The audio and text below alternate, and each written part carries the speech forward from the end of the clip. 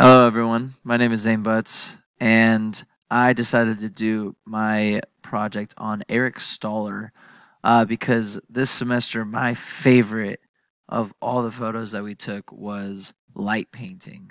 I just absolutely loved it. Thought it was mind blowing, and this guy right here, I researched him up, and he is known as the Light Master, which I will show you why in this PowerPoint here I have to present for you guys.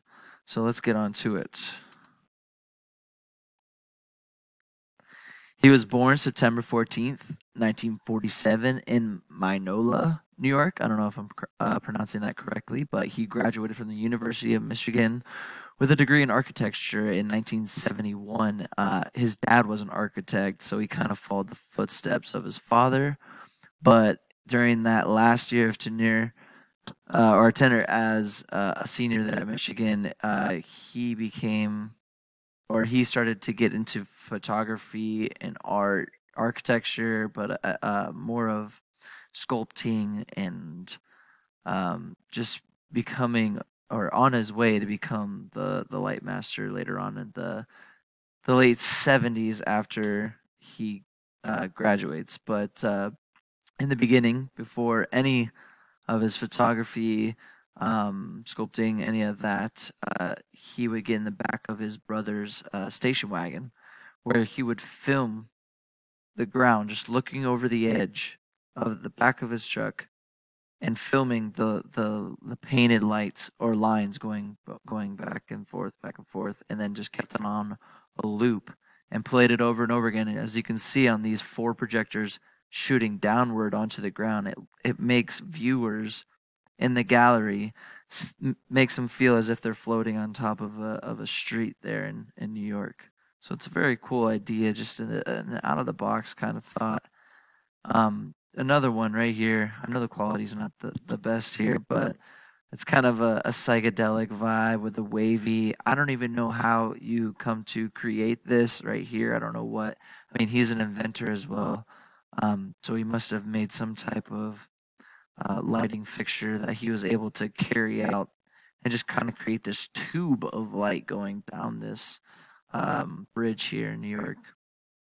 But yeah, like I said, is mainly known for his photography and a vehicle that he invented, but sculptor, painter as well. He's just got an imagination that needed to be shown to the world. Painting Poseidon. He slowed down his exposure time here and lowered his f-stop to create a beautiful light painting. The only light in this massive room is Poseidon pointing off to the right of the screen here, but his ISO had to have been as low as possible in order to catch all the light here on every single one of these Poseidon water fixtures that are frozen in time, but they're obviously they're moving, or else it wouldn't be as straight and as precise as it looks. So he has the degree in architecture, right? Loves taking photography using light. So in his head, he's building with lights using his degree in architecture while delving into photography. So at the top, it's called the light tunnel.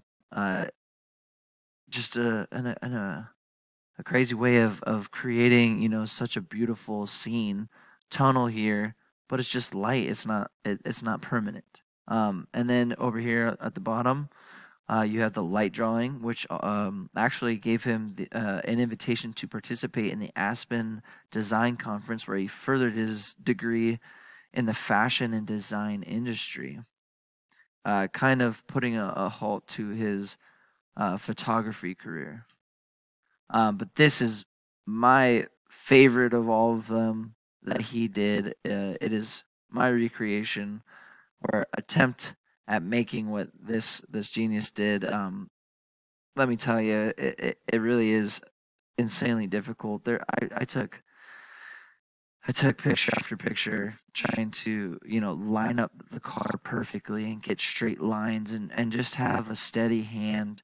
You know, the technical part of this is underrated in my opinion, because you have to have a steady walk, a steady hand to hold still to make those sure those lines are straight. But I think it is the sparklers that that kind of give him that wiggle room to be able to move a little bit without being noticed. But it's such a cool look with the embers flying off and that melting warm vibe. But yeah, truly a great artist. And then to finish up the presentation here, guys, thank you for watching. Here's some other art and inventions that he created. As you can see, just a super talented guy. I don't know why the picture's not showing down here in the middle, but it's a if you look him up, he's got a Volkswagen with over 150 light bulbs on it that just flash around as he's driving up and down the streets of New York. He's got the 7-person bicycle at the top right, but just more art all around. He's an artist for sure. So thank you guys for watching. Eric Stoller, a great photographer, a great light painter, and some even consider him the master. Thank you guys. Have a good one.